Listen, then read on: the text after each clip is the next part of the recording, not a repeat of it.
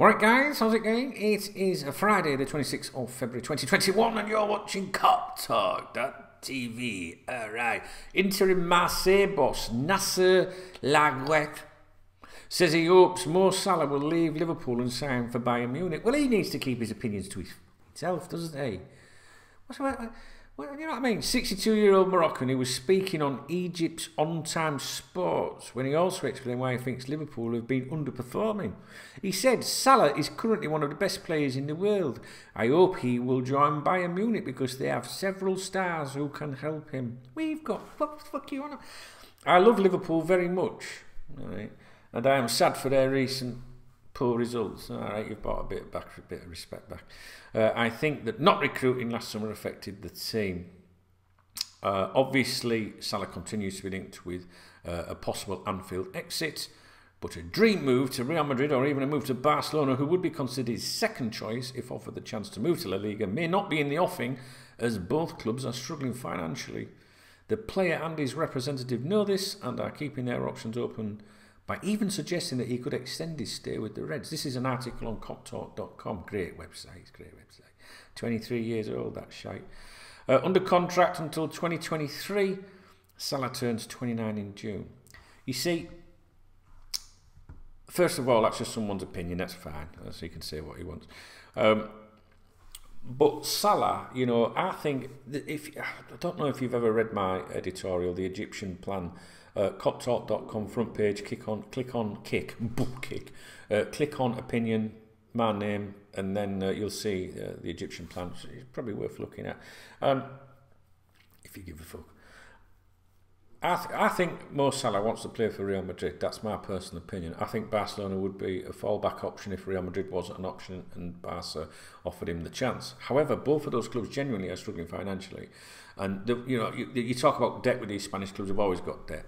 But it does seem like there really is, they don't want to do this, that and the other. And if Real Madrid wanted to do something, wouldn't they go for Mbappe anyway? Barcelona, you know, they've struggled. They couldn't even find a few million in January, if my memory serves me right. I can't remember. I spoke about this recently. So, you know, maybe he hasn't got those options of moving to La Liga. Okay, so that goes in our favour if you want to keep him. It goes against FSG, I think, the owners, because I think that rightly so, maybe they would be thinking now's the time to cash in and get 100 million, 130 million or something. But I don't think that's going to happen, and that's how they do their transfer policy. Usually, isn't it? I think it's fair to say. I'm putting my hands up before I get slaughtered in, you know, caps locked to fucking death in the comments. But usually they would sell a big name and then reinvest into the squad, something like that. Okay, which makes sense really. However, I'm not sure that money is going to be there for them. So then that does leave other clubs like maybe Bayern Munich and PSG, for example. Well, Bayern Munich really going to pay the sort of money FSG would want? I don't know. Does Mo Salah really want to leave Liverpool? I don't think he just wants to go, you know what, I'll go to Germany. I don't see that. I think he's got the desire or the ambition, the hope, to, you know, the dream to go to Real Madrid. So if he can't get that, and maybe can't even fall back onto Barcelona, I think he then turns around and says, you know what, I'm happy where I am. Because I don't think he's unhappy at Liverpool. I think it's just part of his plan, you know, his aspirations or whatever. So, again, you might have seen suggestions today, oh, because you know what people are like, they go on fucking social media and then they'll go, oh, Mo Salah's off to Bayern Munich just because they've read an article somewhere. So, anyway, I thought I'd bring it to your attention. I wouldn't be surprised if he did sign an extension with Liverpool. I wouldn't be, because of the reasons I've just given you. But I do think that if the opportunity presents itself for Mo Salah to go to La Liga, and in particular Real Madrid, I think that they would bite their hand off now. And I think that Liverpool Football Club would as well. I mean, the suggestions that Liverpool want to change that front three, you know, I feel like we've been talking about that for years. Some people are saying, Firmino, it's time to sting your hook. Might be a nice lad and all that. We've got lovely teeth, right? But, you know, might be time to change that a little bit. That's it, right? That's all I've got to say. So, if you've heard the Germany rumours, that's where they stem from, this mush waffling on TV. What was the other thing? But maybe, you know, maybe I'm not so certain that they'll get that move to Spain. I don't know. Honestly, don't know.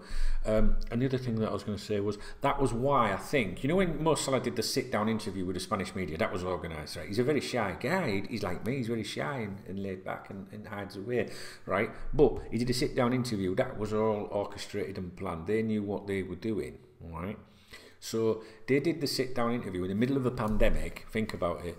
Right, with the Spanish media to get that message out there that they want that, right? That, so come on, you'd have to be thick as fucking two short planks not to realise that. If you seriously do not think that that was what Mo Salah was doing, right, you need to unsubscribe right now, because we are millions and millions of miles apart on our views, right?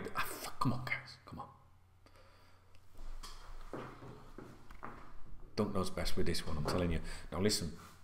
So after that, not long after that, they then came out the suggestion that, oh, you know, be happy to stay at Liverpool and that. Yeah, we know fucking well, because you're not going to get your move to Real Madrid the way things look. That's why I ain't got a problem with Mo Salah at all. I've got to admit, I'm not too keen on his agent. But there you go. So I support, you know, whatever the boss wants to do. I'm down with that. That's cool. And I think, you know, other teams, opposition teams now, they've sussed us out. They know what we're like. They know what that front three is all about. And I think maybe it is time for change. I'm just delighted that we've got Jota coming back. We've got the other kid at Leeds United that we've been linked with, which I might make a video about in a minute. If I don't make another video today, please go and look at KopTalk.com, because there's a news article on there about Manchester United and him as well. All right? And I'm sure I must have talked about it in the podcast. Don't know if I talked about it in the KopTalk podcast today. I'm not sure, but there is a new episode out of that today. And Don't Know's Best, but the KopTalk podcast is about, I think it's about 45 minutes long or something like that, and it'll give you a roundup of everything that's going on or has been going on over the last 24 hours. Okay, guys, I'm going to get off. Can you believe it's 7 minutes long already? I could have had 2 shags in that time. Right, with myself. Catch up with you later. I might do another video. I'm not sure. It depends. I've got all sorts to do. All right, speak to you in a bit. All right.